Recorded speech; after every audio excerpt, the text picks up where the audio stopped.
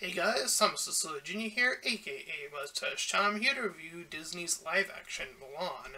If you end up enjoying it, please consider commenting, and subscribing. Also check out the description. The second link will link you over to my Patreon page. Any support is desperately needed. And with that, let's get into Disney's live-action Mulan. Now, before I can get into it, I want to say that I have seen the controversy surrounding this movie ever since its inception, ever since its announcement. Negative after negative things have been stated about what the actress believes in, from that to where they filmed the movie, to all this stuff, and, you can detract away from this movie from those elements if you so wish. That is not my prerogative here. My prerogative is to review this movie and just this movie, not what the actors or actresses do or support or whatever. I'm here to review Disney's live-action Mulan, all faults and or good things aside, or included, I should say. So, here's the thing, is that I think I'm actually with a lot of people in saying that seeing a current readaptation of Mulan in live action was probably, in all consideration, probably one of the more easier picks to do a live action adaptation for. Which is so odd that it came so late in the cycle of Disney's live-action adaptations, most of which have been awful in other respects. I really actually can't think of any good ones off the top of my head, except for probably the earlier live-action, like 101 Dalmatians, like the original version. Outside of that, I don't think I can think of one that reaches one that can say, oh, you should actually watch this movie. And unfortunately, I am here to say that Mulan is here to join that list. Again, just as the movie alone, not anything outside of that. I'm here to try to objectively look at just what's in the movie and review that and that alone. So, for those of you who don't know, Mulan is, of course, a story that's actually been told way before, and Disney made a animated version a while back, and it's among one of the more liked Disney movies, I would like to think. It was a musical, had a bit of comedy, and here's the thing, and I think I've said this before, I think other than this being a live adaptation that makes the most sense, I think Mulan is one of the movies that I actually struggle with the most in terms of original Disney movies, because there are a lot of parts of that movie I like, but there are equally just as many parts in the original, looking back at them now, I just don't like them anymore. The comedy in particular just never felt that strong to me, and it never felt like it really fit in this movie, especially for what the story they were trying to tell was, this war. I get a little bit of comedy, but Mushu definitely was a character that felt like its purpose was to distract children. I'm just gonna be blunt about it and say that that's kind of what I feel like. And to make adults laugh at some of the other jokes that come from Mushu, but very few. Probably one, or maybe, I think, if I'm being accurate to what I can remember from the original Mulan. But here's the thing, is that I feel like this story could tell a more interesting, engaging, more adult story while still appealing to children. I think that is possible. And hell, there's a video game currently that I think does this exact thing to, well, okay, maybe not for kids, but Granted, it's still a better look at history and does a better job of doing that aspect, and that's Ghost of Tsushima. If you ever wanted to look at a game that looks at history and really tells a story in a very fascinating way, then definitely check out that game. But that is in Japan. This is a China-based story, so that is an aside, more or less. At any rate, for Mulan, I can understand the need or wanting to see a more grounded version of Mulan. I think that actually fits, and I know it sounds odd to say, considering that, again, this movie, the original animated version, had a lot of comedy, but it also had a lot of other elements to it outside of the comedy. And again, I feel like, they remove the comedy completely from this movie, which I don't have a problem with that. I know some people do, and I get that. And, comedy, to me, has a more subjective nature. Like, it's really hard to gauge where comedy lies on an objective meter. Only because what makes certain people laugh and what makes other people laugh, the variety in that is a lot harder to gauge, I feel. But I think there are certain elements that can definitely work in terms of comedy, but still, nonetheless. So I was ready for a more grounded Mulan, and when they announced that there wasn't going to be any music, I was like, okay, sure, I don't mind that also being a choice. Again, I don't mind the music either staying or being removed. I really don't mind either or, as long as something is there to replace it. That is the key of what Mulan is missing in this movie, this adaptation anyway, is that with the removal of the music and the comedy, there's no good replacement for these elements that they have removed.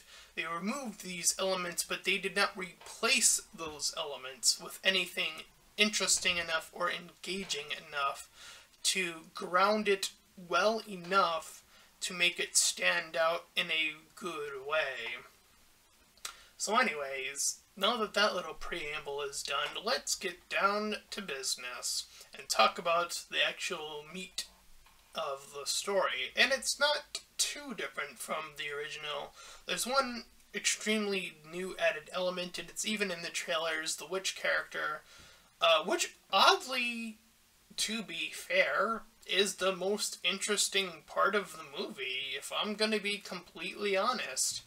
And even with that being the most interesting new added character, I feel like she still got downplayed. So that should tell you everything you need to know about this movie. That the new character they introduced, who had the most engaging and interesting story out of everyone, still felt a little bit too hollow. Like, they felt the bridge between the beginning and the end, somewhere in the middle, her character got a little bit lost, and I felt in her transition from what she goes through. Anyway, so Mulan starts off with her as a young child. She's chasing a chicken around town, and all the people are like, she eventually gets it inside, and she uses something called chi. Now, this is, of course, a new element introduced in this movie. Now, chi is not a new thing. Chi, of course, is equivalent to energy, or, power from within. And of course, this marks another issue with the movie, is that this chi does make the character have, or seem to have, no flaws. Typical behavior of what people refer to as a Mary Sue, or, well, probably now a Rey Skywalker, to be fair. A character who's given too many good qualities without any negative qualities to balance them out. And here's the thing about that, is that there were small hints of them trying to, little hints in the movie where I felt like they could have pushed a little bit further to, like, be like, there is something there. Trust us, there's something there. Like when she's chasing the chicken around, she seems to be lively and energetic, at least in that moment. So there seems, again, there was a hint of something there, but then it's removed instantly.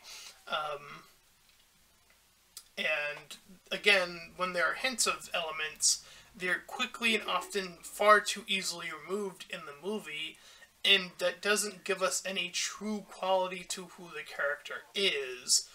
It's more of this character is this in this moment. And I don't feel like that is strong enough to make a good character. And again, that is something I think that is fair to point out. Again, there's another scene where when they're walking to the matchmaker, and she has the face paint on, which they painstakingly show in this version, instead of, it's a bit more of a montage in the original, but still.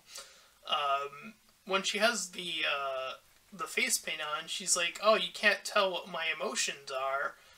And she says all these emotions, and then this new character, her sister, have a laugh over it, and it does unfortunately lend itself to, I don't think that was meant for an American audience to understand moment. And it's odd that that's the only moment that I can think of, well, that really stands out of like, huh. I mean, you probably could have told the actress to try to emote a little bit more, but I don't know. I probably haven't seen enough Chinese movies in terms of acting quality, so it's hard to gauge of like, I've probably seen too many American movies at this point where, emoting is more typically seen as something that's a positive. And I don't know, there's something, I don't know if this is a Chinese thing, I could be wrong, to try to still that, be a bit more stoic in your performance. And I feel like that blend between Japanese and Chinese as well, at least in like certain performances, not in anime, that's for sure. That is like the exception to the rule, where like everyone in anime is overdoing it and like really overselling it when they're the good performances. But anyways, so again, there are moments and little hints of like, oh, they're trying to do something here, but then they immediately drop the ball. I will say, and I can agree, that the sister character is an unneeded character add-on. She's there exclusively to ruin the matchmaking scene. Originally, it was all on Mulan. She was given all this stuff. She was given the lucky cricket in the original. She was, over-prepared and rushed. She had the handwriting to show that, she wasn't fully prepared. It showed a little bit more of her weakness, which is, again, that character moment that is missing in this version. You have Mulan in this version, the live-action version, actually set up to do it almost properly, and have the sister make the mistake, but have Mulan take the fall for the mistake. Which, again, makes Mulan have a positive quality rather than a negative quality, and again, that's not good early setup for a character, because now there's nowhere to grow, there's nowhere to proceed where we can say, oh, the character went through this type of journey. In fact, this movie seems to almost imply that the journey is to not make one at all. Like,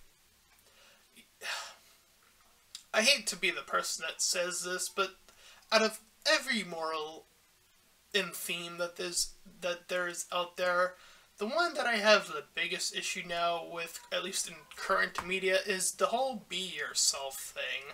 Because I think a lot of people take that the wrong way. in terms of once you hear the phrase be yourself, it almost seems to exclude the ability to grow as a person. And I feel like that's something that's heavily missing in current movies a lot these days, is that when you hear the message explicitly, be yourself, it's always in lieu of, but grow as a person too. You know, if you have flaws, work on them. That is what is to be human. You know, you want to become a better person. Because every person is flawed to an extent, at least realistic people, and when we see betrayals of people like characters like Mulan in this live action version, and we see them be born perfect, and the route is actually when she takes on the disguise, that's apparently when she gets all of her character flaws, quote-unquote character flaws, and then proceeds to remove the armor, and then she's perfect again. Again, that sort of, to me, again, brings of a message of be the way you are, but don't work at being better as an individual. Again, it's a message that I feel has a lot harder over time being explained in movies these days, especially when you exclude the second part of that theme, because I feel like that second part of the theme is usually missing now. And again, that's that growth as a person, and that's something that I feel like is extremely missing, especially in this version of Mulan. So yes, she goes through the matchmaking scene, and then from there, it sort of just skips, which is another bad part of the movie. We sort of skip from just her taking the matchmaking scene and failing at it because of her sister, to, oh, now the army is here to recruit men because we've seen yes, they are literally called Ronins. I'm not making that up. I wish I was. And if you heard the other reviewers who reviewed this movie go through it, yes, that is accurate. They are not called Mongols. They're called Rorins, is the name officially, which is the dumbest decision I can think of. Why is that even necessary? It doesn't make sense in any regard. I mean, was that supposed to appeal to China? Like, I'm sorry, but, like, that history is so old, like, I think you can talk about it. I mean, it was in the original Mulan. They were called the Mongols. I think it's okay to still call them Mongols, because that is what they are supposed to be, Mongols. I don't understand this choice whatsoever. I don't understand what Disney was thinking on that one, honestly, and the writers on that one. I feel like that was more of a Disney decision. I feel it, but I don't know for sure. And it is so baffling. Definitely the more odd decision. We're introduced to one of our villains at that point earlier when they're beginning their invasion. We see them before the people recruit. The Mongols move in and like take over other territories, which, you know, history. So they also have their witch, which again is that new character that I mentioned. She's working with the Mongols. I'm sorry, I'm just gonna call them Mongols because why?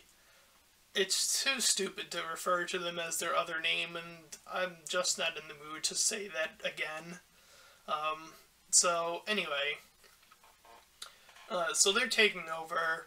People are recruited. Mulan, of course, sees that her father is weakened, in a weakened state, or older state, is not able to fight to the fullest capacity, and they didn't have any sons, and, you know, there's the whole do that again.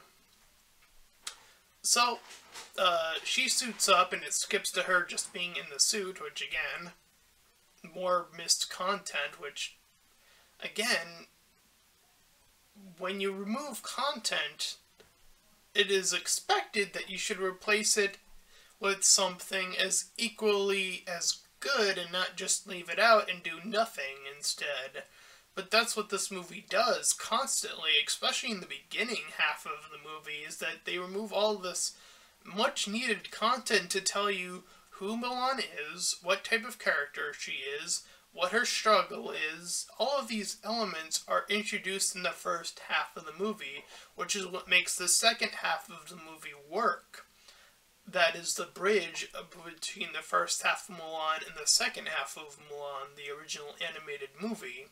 In this instance, you have a character who's now, flawless, rushing into getting into the battle. Her putting on the uniform is apparently when she takes on the flaw, because lying about who you are is the bad thing to do. Even though later on in the movie, yes, I saw it myself, and other reviewers pointed this out, she was protected from the armor that apparently weakened her. Which, again, I feel muddles the point of the movie a lot.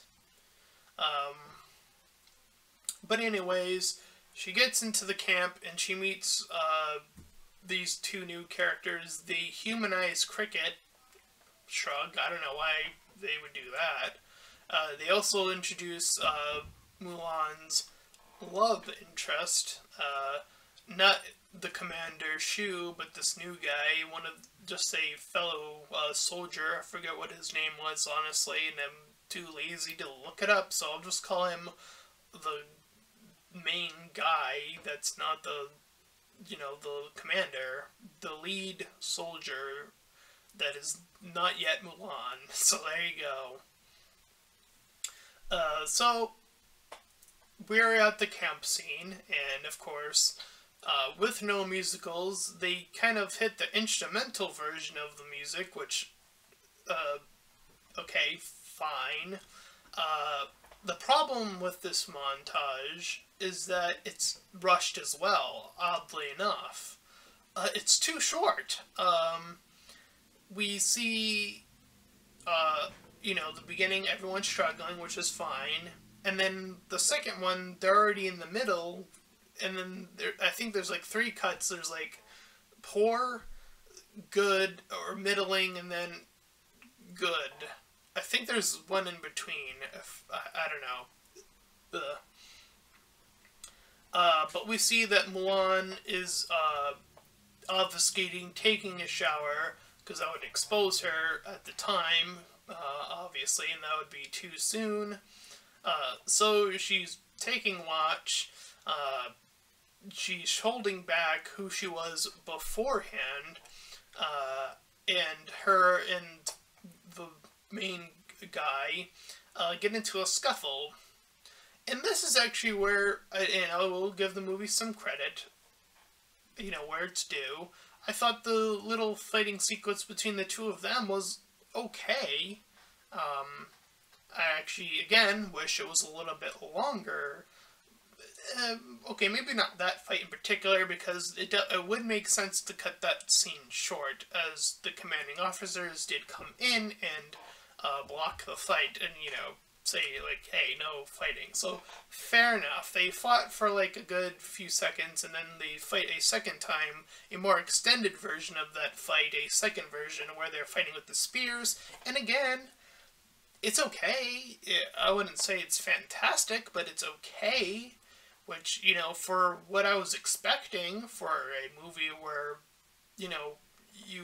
where I was expecting a little bit more grounded behavior, and when I've seen so many excellent Chinese martial arts movies in the past, I expected brilliant choreography, and I found the choreography to be okay at best. So again, I wouldn't say the fighting scenes are terrible, just okay. Which again, I feel like for Mulan is still highly missing the mark. Anyways, after their second fighting scene, Mulan seems to expose her chi, but this seems to be a positive because she's still seen as male, which, by the way, I don't, she has the waist thing from the matchmaker, but other than that, her performance sounds female. That's one of the biggest issues I have, is there are a lot of scenes where she's talking, and she's not even trying to personify her voice or falsify her voice to sound like a male. She sounds like a female still in a lot of the times when she's talking to the group. And, at least in the original version, she's like, hey guys, she was trying to put on the deep voice and trying to do, and that lent to some of the other comedy that came from her in the camp.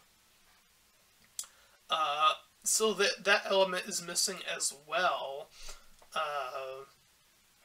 So they got through that montage, and the Mongols are getting closer and closer. So they decide to head out, obviously, and then they run, and they skip the next song, obviously, because there's no more musicals. They skip A Woman Worth Fighting For, which I don't mind that song being taken out at all. I mean, let's face it, the big musical number is the training montage. It's probably the most well-remembered training montage in animated history, I want to say, or at least up there. I will definitely say top 3, if anything. Probably stick it up with Mulan up there, the original version, in terms of a montage animated and everyone, sees the full, complete journey, and it feels right. The pacing feels right all the way through, instead of feeling a little bit more awkward at times, which is what this movie feels like at times. Again, I wouldn't say the montage is awful, just awkward at most. But still, again, considering what I was expecting originally, still underwhelming. So with that being said, they head out, they come across the corpses, the burnt village, they sort of pass through, the scene kind of ends pretty quickly, they move on to where the Alps are, where they meet with the Mongol army.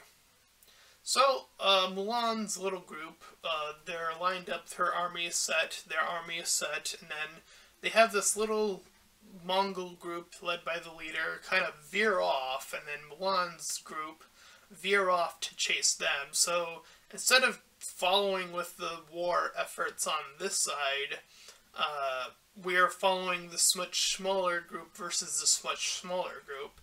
And I'm not gonna lie, this scene was okay. Again, not great, but I will say okay. You'll probably find that I'm gonna say that a bit more often as this movie review goes on. So they're chasing the smaller group with their smaller group, and for what it's worth, I thought that the action, again, decent with the incredible ability of the Mongols to like flip off their horse nearly and then flip around and then look like and shoot. It looks like they actually did that, or close to it, if anything else. So props to that. It looked pretty good. And Mulan, of course, dodging. She ends up being like the only one that makes it through. And the Mongols end up going further up ahead. However, she ends up bumping into the witch. And again, this is where the witch confronts her about her identity. And this is where, again, the most interesting part of the movie happens, where we're hearing more from her perspective, the witch character, how she can see right through Mulan's disguise. She calls her a liar, says like, "Oh, you're blocking your true potential," blah blah blah. The Mongols, being who they are and accurate to history, surprisingly, is like, "Oh, they recruited me because they saw the potential in my ability," and they'll probably, she probably didn't see it, that they would throw her away after the fact, but, that's the most accurate. I felt like they were being true to the Mongol mentality at that point in the movie, when she was talking about how the Mongols treated her. So yeah, she kind of fights Mulan, and she hits her with this little shuriken, I guess I'll call it. It hits her in the chest. She survives because she's wearing the armor. She's wearing the matchmaker thing over it, and that much overlay protected her. But apparently it was like, also remember that was also what was holding you back, but keeping you alive. So, try to figure that one out. I think what they were trying to do was do the cliche of like, oh, there was that tiny part of the body that was protected, only that tiny part of the body was in the chest, and it just so happened to be the armor that let her identify as a male at that point in time, or falsify as a male at that point in time. And then she took off all the armor, and starts to head back. Now again, to this movie's actual credit, I heard some other people complain about this part of the movie. I actually personally found no issue with it, with Mulan heading up. When she was heading up, she headed up with the helmets of other soldiers, and she placed them strategically among the ridge. Now, how she found that, sure, you can complain that she just happened to see it automatically. Fine, that's a good complaint. But after the setup, she hits starts arrowing them. And they have the catapult, their men do, the Mongols do, and they're the ones who cause the avalanche. Now, I actually don't have a problem with the Mongols causing the avalanche, which is interesting, because the thing about the weapons that the original animated one had, I don't know, there's something always about those little rocket things that I was like, where did they get those from? Or was that made, there's something about it that always felt a little off, I guess. So I get, it was the Mongols' responsibility that they completely neglected to see what they were doing. I actually have no problem with that, honestly. So the Mongols cause the avalanche falls on them, Mulan manages to outrun it, which, whatever. She has her horse, so, she's able to still do that. She's looking for the people. She finds some of them. Obviously, this is the part of the movie where she is fully exposed as a female, and they give her the talk of like, oh, you deceived us, be gone. So they go their separate ways. Mulan sees the witch, or remnants of the witch, and I should also mention throughout the movie, I completely neglected it because it's so insignificant to the movie, is the replacement of Mushu is technically a phoenix that doesn't talk, it just sort of guides in a general direction. Again, I don't have a issue with the removal of Mushu, but, again, when you replace something, and I'm going to say it again, you have to add it with something of equal importance. And I feel like, it being a phoenix, I don't have an issue with that, but have it do and say something, have it have a bit more of a personality, make it a character even, dare I say. But, I think there's something to have it being silent as well. being more of a guide. It does feel more spiritual in nature. That's something I will actually say in the movie's favor. It feels more like a guardian spirit rather than a talking guardian. So there's something that it feels a bit more closer to a more Chinese or even Japanese aesthetic, is something being represented in more of in visual storytelling than audio and speaking storytelling. So I'm fine with I'm actually okay with it being a non-spoken spirit guide. It's a bit of more of a cliche that way in another regard, but fine. So yeah, she has that, and it's guiding her from point to point from time to time. So yes, eventually she's separated. She runs into the witch again, which leads her to know that the Mongol army has yet to be defeated, and that they're secretly going in for the capital, or whatever it was called, the emperor. So she rushes back, and she says, she rushes back to the group, pleads to them to at least listen to her, and she even says, "Oh, you can at least hear me out, but you can execute me." And it's the lead character that is able to push everyone else in the direction of, I believe in Mulan. Everyone says it, all the soldiers do anyway first, and then that's what convinces the other upper-ups to be like, oh, fine, you can lead. So they let her lead. They head back to the capital, where they find that the Mongol army has set a trap, and they go on ahead. They separate again from the main group. They go to find where the emperor is, who has been kidnapped by the Mongol leader, and they proceed to fight through. Mulan puts, her trust in her fellow soldiers. They fight off the Mongols that are there. She leaps up ahead, where we see the witch do her, sudden shift, because Mulan was, when she revealed her armor, had one last talk with the witch at some point. She was like, hey, I revealed who I was. She was trying to convince Mulan at that point, like, hey, you revealed who you are, it went badly, give up, turn to our side, Mongol mentality, etc., etc.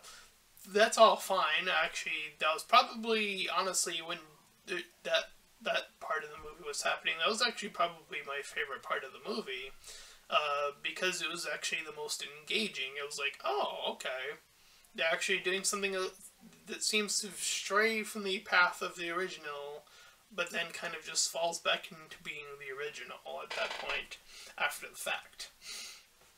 So anyways, Mulan ends up fighting her way back. She gets to the Mongol leader.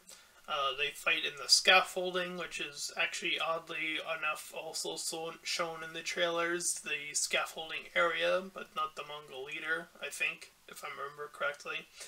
So they fight, and the fight is okay. They fight, the ending of the fight ends up in this little beam, where they're up on the beam, the emperor's like in this little, above this little platform, and below is like this lava pit. Mulan ends up cutting the board off, and it makes him fall.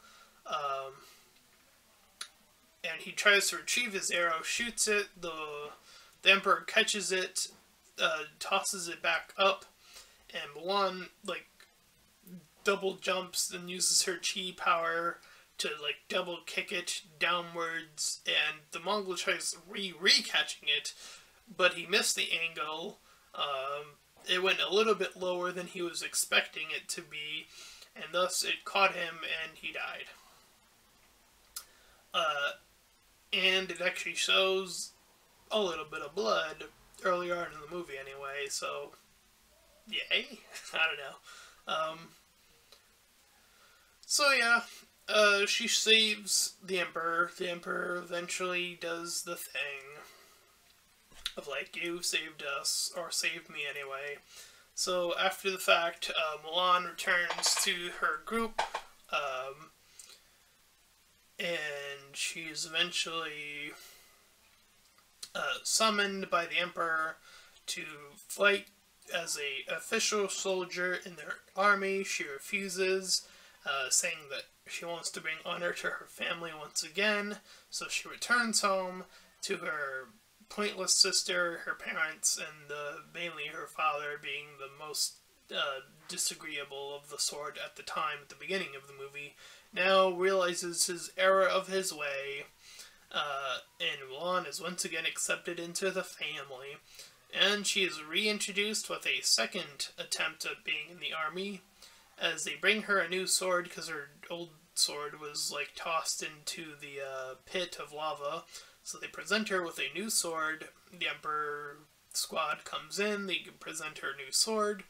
The narration that started in this movie, yes, there is narration in this movie, which, whatever, also end caps the movie saying how Mulan became a heroine, then eventually became a legend.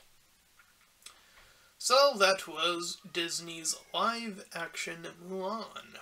And what did I think about it? Well, I think it stands within reason to say that there are a lot of times in the first half of the movie where, again, the movie is extremely rushed. And it's so unfortunate, because if this movie was a little bit longer and kept expanding on those parts that made the original so strong, even with removing the musicals, I think that this movie actually could have worked rather successfully on an objective level.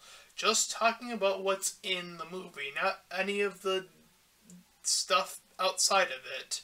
Just talking about what's in the movie. If they had focused more on the first half of the movie, allowed that pacing to really sink in, I think this movie could have actually been a lot more successful, and then just counterweight the second half with a bit tighter action sequences. And actually, I think that's all really the movie needed to do, was add those two elements, and Disney's live-action Mulan, without musical numbers and being not a comedy, would have worked for me, honestly. Again, slower pacing, just building up the character a little bit more, letting us resonate who the character of Mulan is, and really building that up a lot more in the beginning, which allows us to root for her later on in the second half of the movie, where, again, if you just let the action play out a little bit more rougher, have the choreography be a bit tighter, and that's it. That's all this movie really needed to do to be successful, again, as an objectively good movie. So I'm actually going to give this movie a 5 out of 10. And I say 5 out of 10, meaning that I feel like this movie is halfway complete. And I will say it leans a lot closer to a 4 than a 6, obviously, with the second half using that tighter choreography being withstanding, is why I would draw it closer to a 4 than a 6. And again, where that 5 comes from is also, again, with the lack of who the character is, what are her flaws, what is her transition from the female, this young girl who we see at the beginning and this warrior female we see at the end, what that transition actually looks like, instead of it always being that's what she was at the beginning. And what this movie tries to imply is that where her flaw comes in is at the middle of the movie, which is a odd choice and doesn't really work. It falls flat because of the way it was executed, and because it falls flat, it makes no sense as well. Those two things happen to correlate in this scenario, I should say. And with that, I will give, again, Disney's live-action Mulan a 5 out of 10. Now, don't think I've ever rated the original Disney's Mulan. I'd probably, on an objective scale, give it a solid 7 out of 10. There are parts of that movie, again, that I don't really care for anymore. I think Mushu's character could have used a little bit of reworking, honestly, if I'm just being completely honest. And let's face it, he is the villain of the sequel of that movie, so take that for what it was worth. He became the villain of the second movie, by all levels and accounts. Again, combining those two elements, I don't see, with the controversy in mind, I don't see them wanting to push for a live-action Mulan 2. Again, I don't know why they would do that either way, because they would probably fall for the same trap again, if they were to follow the same mentality they did for this movie.